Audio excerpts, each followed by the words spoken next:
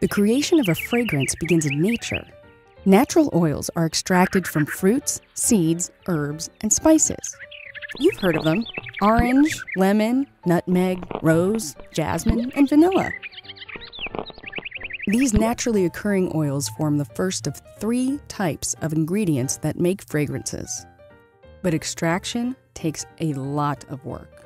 So scientists figured out that each oil is constructed using 3 basic elements: carbon, hydrogen, and oxygen, arranged in different ways. So they can make exact replicas of any natural oil. These nature-identical compounds are the second type of ingredient in fragrances. The third type is also invented in a lab using other combinations of carbon, hydrogen, and oxygen. These are man-made molecules. Before ingredients are used for a fragrance, they're checked for safety. Every ingredient is broken into parts, and each part checked against existing information on it.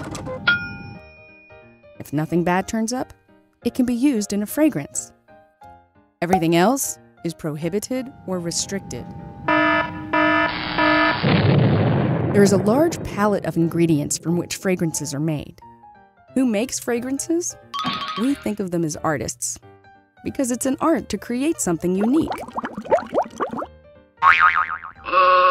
And just because something is safe doesn't mean it smells good. It takes years of experience to make a fragrance. So fragrance artists are secretive about their special mixtures. They don't want to get ripped off. Huh?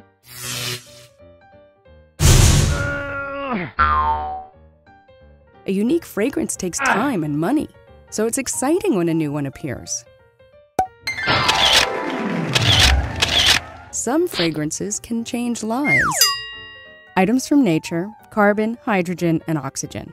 That's what makes a fragrance. It's as simple as that.